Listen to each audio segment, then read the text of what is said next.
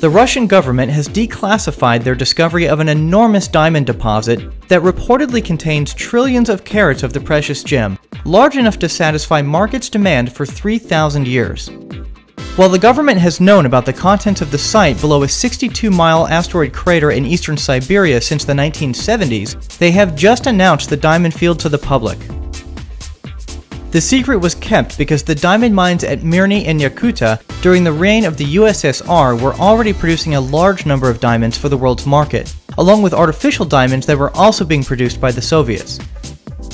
The impact diamonds, which are created when a meteor traveling at high speed collides with a deposit of graphite, are reportedly twice as hard as other diamonds. The reserve of diamonds in the crater could potentially have drastic effects on the diamond market, and an expert notes, the value of impact diamonds is added by their unusual abrasive features and large grain size. This expands significantly the scope of their industrial use and makes them more valuable for industrial purposes.